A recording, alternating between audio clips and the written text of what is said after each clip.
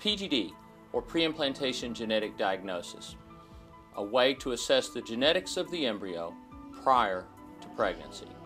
Hi, I'm Dr. Kevin M. Johnson, and I'm here once again to provide yet more insight into why small is good. I know what you're thinking. You're already convinced. Okay, but here's more.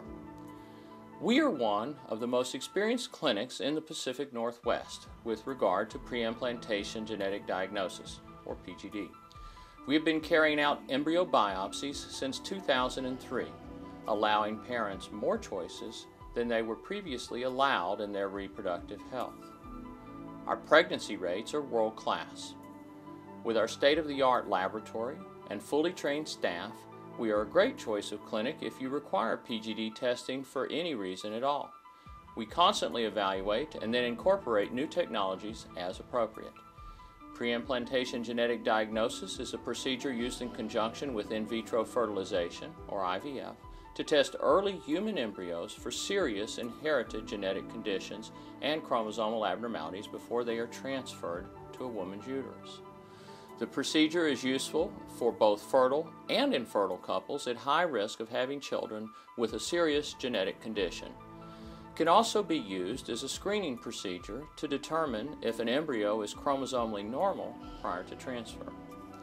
Before PGD, the only testing option available to couples at risk of passing on a genetic disorder to their child was diagnosis once pregnant. PGD offers another choice to carriers of serious genetic disorders and involves making decisions about the future of an affected embryo rather than an affected pregnancy.